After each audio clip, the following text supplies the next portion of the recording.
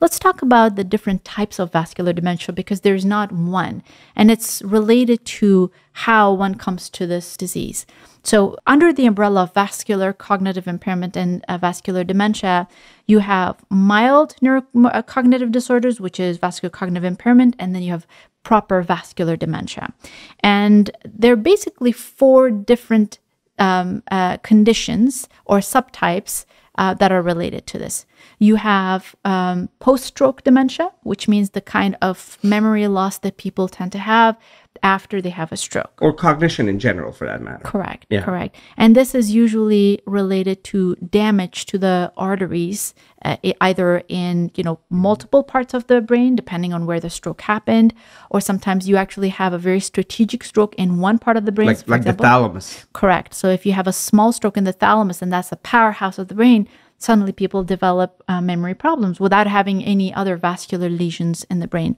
It could present itself as only memory and cognitive problems, or it could be associated with other signs and symptoms as well, related to what part of the brain is damaged. So for example, somebody can start having, paralysis in part of their body, weakness of a limb, sensory loss, loss of speech, trouble swallowing, or any damage to our understanding of language, depending on what side of the brain is involved.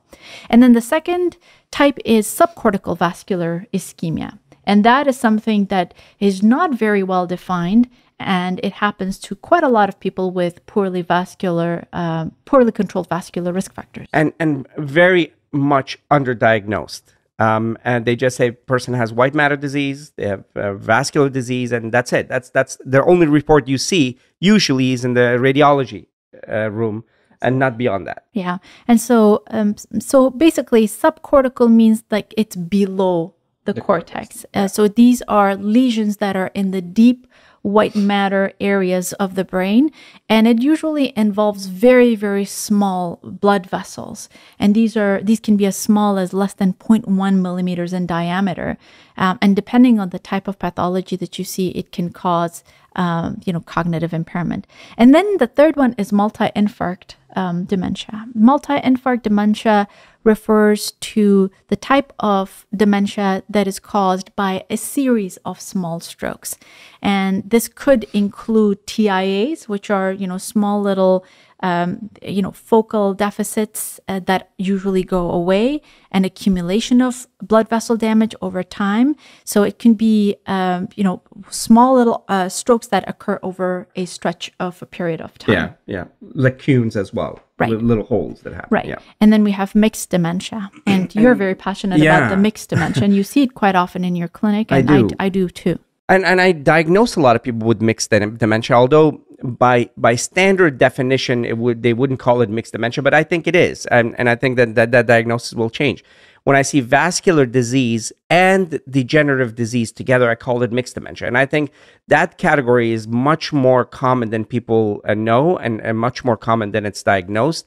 And at this point, they only diagnose the mixed component when there's degeneration, which means the brain is shrinking, especially the temporal lobe and regions that are associated with a particular type of dementia, and a big stroke or a strategic stroke. But I think that if you have a significant white matter disease, if you have multiple infarcts, along with the degenerative, that should also be a mixed dementia. And that is almost ubiquitous. There is not a single day of clinic that I don't see several mixed dementias. Yeah. Yet, and it's not reported as often. So let's talk about, we talked about what a vascular dementia as a result of a stroke would be. Depends on location of stroke. Yes.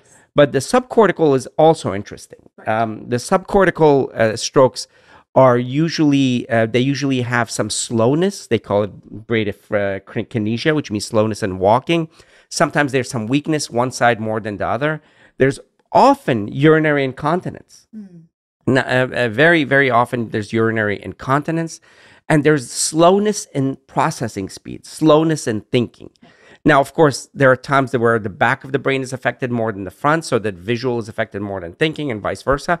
But in general, it's slowness, it's gait abnormalities and balance issues. There's sometimes lightheadedness, and definitely some urinary incontinence, which is seen. in these cases.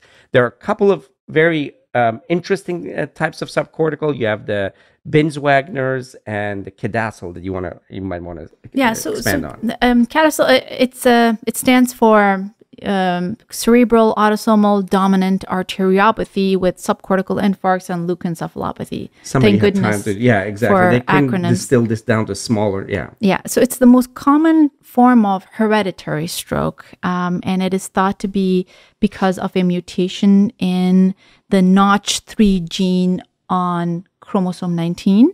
It's not very common, but when people have this particular type of genotype, they start having small strokes very early in life, starting in their teenage years and during midlife. And over time, it can result in vascular dementia. Unfortunately, there's no treatment for it. And the most we can do in clinic is to manage vascular risk factors, especially blood pressure and cholesterol. They're also associated with migraines and headaches? Correct. Yes, it is associated with migraine and headaches. Over time, most people, especially those with uncontrolled vascular risk factor, tend to have a lot of disability with this condition. I want to make sure that those people who have headaches and migraines don't get scared. It's the relationship is if they have Cadasol, they have migraines and headaches. It's not the other way where if you have migraines, you're going to have strokes and Cadasol. So that relationship should be clear. And Binswanger is basically significant white matter disease. Correct. Binswanger usually seen with people who have chronic uncontrolled hypertension. And obviously, old age, or as we all get older, our arteries become more and more frail. And so it is usually seen, in people who are 65 and above and have uncontrolled vascular risk factors. I think we also have to mention amyloid angiopathy here because it does fall under the category of subcortical dementia. It does. I mean, angiopathy is amyloid deposition. Amyloid is the protein that people talk about in Alzheimer's, but now we know that that relationship with Alzheimer's is there, but it's not as strong as people thought. It's just a protein that accumulates more in some people, but definitely in aging in general. And if there's a lot of it, they also tend to bleed. They have these little micro bleeds because of the amyloid accumulation as you get older. In fact, that's why people who live long enough, they have more amyloid, they have more hemorrhagic strokes, and you see this disease. But if you have an amyloid angiopathy, which is a disease specifically with amyloid buildup in the brain, and subsequent vascular disease and subsequent microvascular disease and hemorrhages, which is bleeds, then they have dementia and cognitive decline and quite a bit of impairment. Absolutely. So these are some of the categories. We didn't want to get too wonky in this, but I think we already did. So, but it's important because you can see there are so many different ways that it manifests, and it's so common. And majority of these are not diagnosed. A radiologist calls it vascular disease on the MRI or white matter disease, and it's just recorded somewhere, and people don't do anything about it. Right. And there is a lot to be done for much of these conditions, especially when it's at the vascular cognitive impairment stage or early stages.